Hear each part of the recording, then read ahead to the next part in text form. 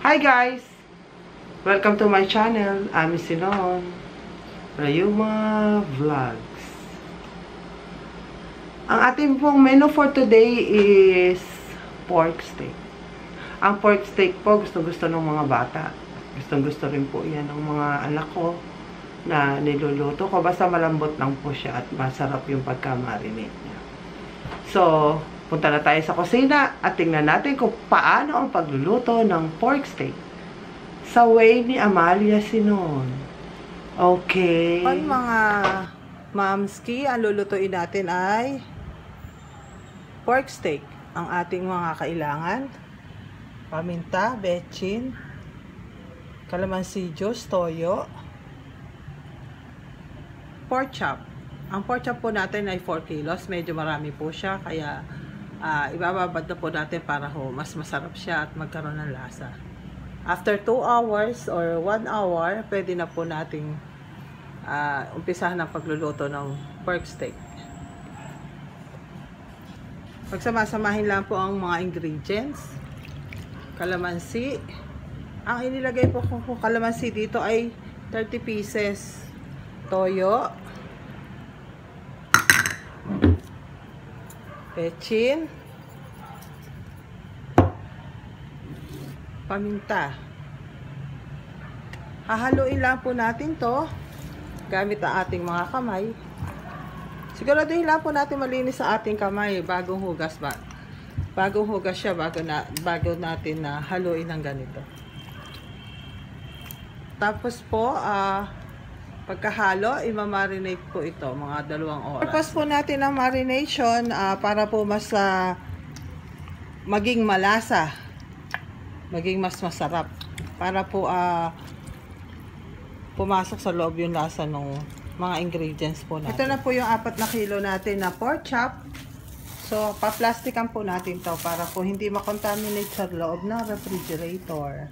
So, ganun din po gagawin ninyo. Basta meron kayong i-stock na pagkain sa ref, kailangan po may takip para hindi po makontaminate. At the same time, kung merong toxin na nasa loob, hindi po niya makukuha. So, lalagay na po natin siya sa ref. Medyo mabigat po dahil 4 na kilo.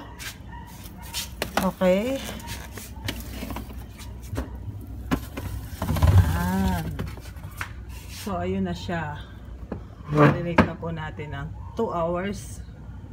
Okay.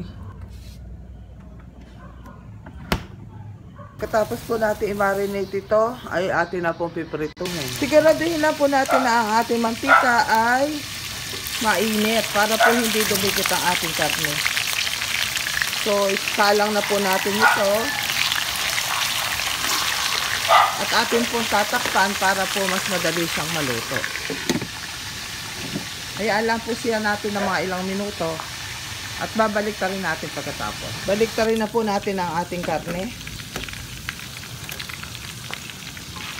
Hindi po ito kailangan na lutong-luto. Kumbaga sa beef steak po, medium rare.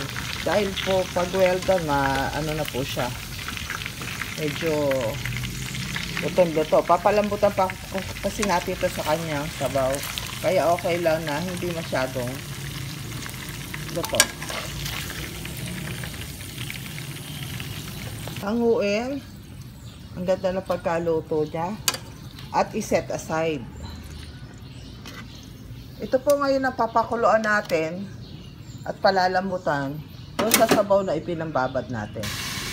Kapag hinahango po natin ang ating karne, pwede po natin patayin ang ating apoy para po hindi tumalsik ang mantika.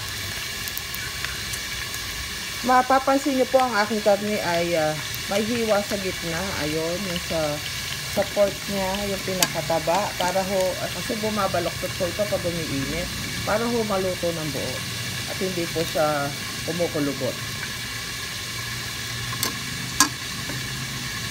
Ito na ang ating piniritong karne, ang ating mga sahog, sibuyas na puti, yung sabaw na pinagbabaran, asin, bechin, paminta. Lalagyan na lang natin ito ng sabaw at papakuluin natin. Lalagyan natin konti paminta at bechin. Sasalang na po natin sa apoy.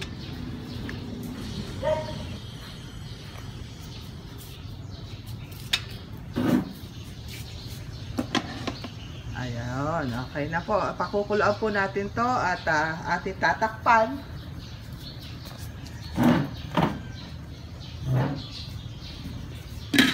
At i-steam lang po natin to ng ilang minuto. Para lumambot yung karne at pwede na po siyang lagyan ng ibang sangkap. Okay, matapos po natin i-steam, atin na pong okay. Malambot na po ang ating karne. Ilalagay na po natin ang ating sibuyas. Marami po ito, 4 na kilo. Kaya pag po kayong magtaka, isang palanggana yung aking sibuyas. Para po kasi marami po yung kanyang karne iniluto. Tatakpan lang po natin to. I-steam lang po natin ng mga ilang minuto. At pwede na po natin itong i-serve.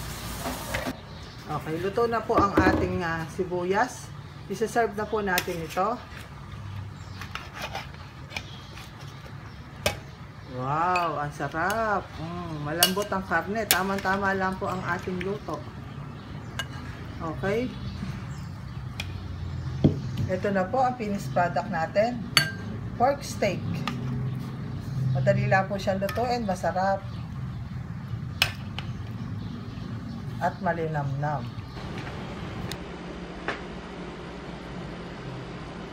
Thank you for watching! Sana natutunan niyo kung paano yung pagluluto ng pork steak na masarap at yung pork steak na binabad. Thank you for watching. Please subscribe. Ami Sinon. Rayuma Vlogs. Bye. God bless.